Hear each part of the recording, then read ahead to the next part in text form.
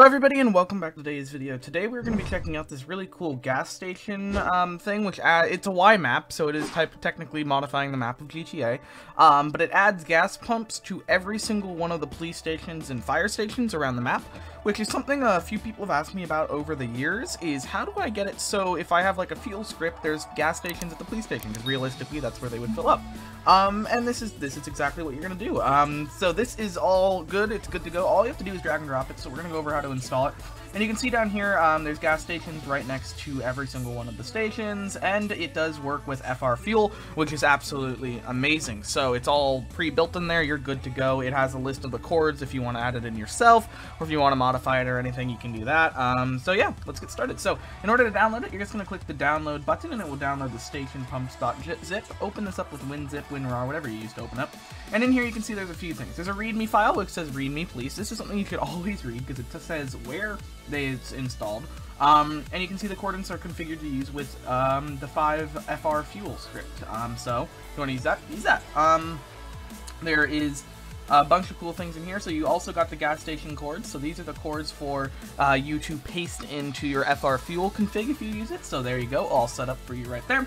And then you actually have the resource, which is the gas pumps. And in order to install this, we're just going to go into our resources folder, the server-data folder, server-data resources, and then we're just going to go ahead and drag in the gas pumps folder in here. You can right-click and rename and just copy this name, or you can remember exactly how you want to do it, or whatever your folder's name.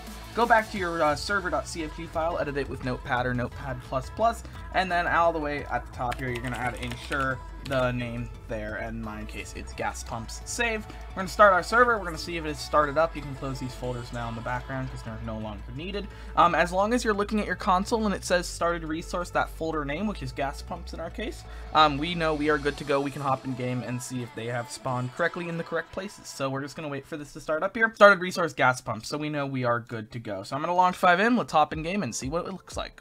Alright, so we have hopped in game here, and you can see we are in our server in Sandy Shores. So in order to see if this worked properly, I'm only going to check the stations in Sandy Shores so we can make sure, but you obviously can check every station if you want. But if we go right here on the side, we should be able to see a fuel pump, which is somewhere, should be around here. There we go, right there. So we know that has loaded in correctly. Now if we go to the police station, we should see pretty much the same thing over there, and this will be around the map at the different police stations and fire stations and stuff. You just have to look for it. Sometimes it's in an interesting place like here, right on the side. So we know it has worked properly. And those, if you have FR Fuel, just throw that configure file in there and you're good to go as well. So hopefully this did help you out and let you install a more realistic type fuel system to your server. If you have questions or anything else, leave them on the thread or the comments below, and I will be happy to answer what I can answer, and then the author can answer anything else.